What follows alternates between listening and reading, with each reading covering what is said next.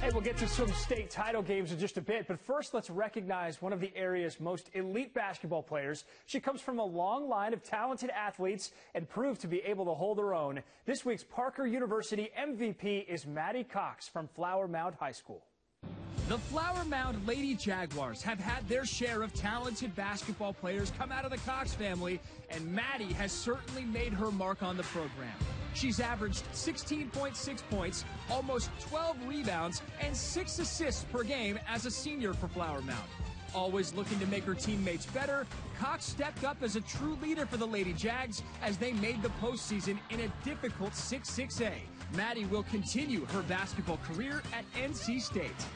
Just making plays all over the court, and Maddie is now in studio with her bobblehead with bragging rights in the family. Now, we'll get to that in a second, but what do you think? Congratulations. Yeah, thank you. It looks good. It's well-deserved, so fun to watch. You play in your career at Flower Mound, and I mentioned the bragging rights there. That's because your sister, Lauren, has won 2 of these as well. I did want to ask about your family and the athletic background. How much did that help you develop into the player you became, because you have become quite a player? Yeah, it was really competitive growing up, you know, anything we did, playing basketball outside, different kind of sports, but they always pushed me to be my best, and I think that's got me really far. It's gotten you far, and it's getting ready to get you to NC State, you know, and was your choice out of, you could have gone almost just about anywhere in the country to play college basketball. I'm wondering why the Wolfpack was the choice. What was it about NC State that made you say, that's where I want to go and spend the next 4 years?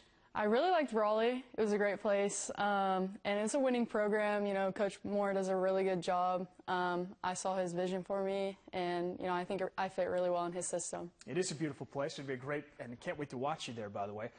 Before you get there, though, I wanted to point out that we talked to your coach, Sharika Nelson, and she pointed out about how your court vision is what really separates you from other players on the floor. Take a listen.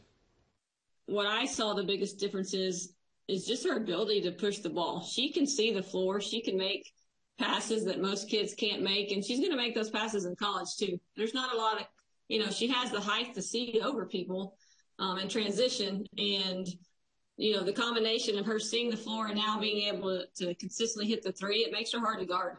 And I don't think that's on accident, if I'm guessing, right? I mean, that had to be something you worked on. How much do you pride yourself in your ability to kind of shoot it, but also to see the floor and pass the way that you do?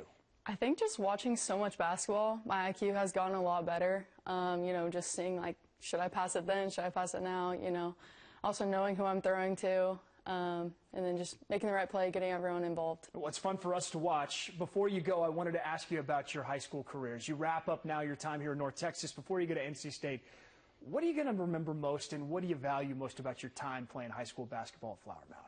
I think I'm definitely going to remember my teammates. You know, I played with so many different people, you know, going in and out, but it was just a lot of fun. You know, we always had fun in practice, just laughing.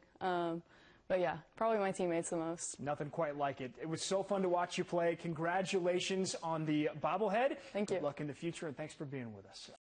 The MVP is brought to you by Parker University. Let us be your MVP. Check out our bachelor's degree in strength and human performance today.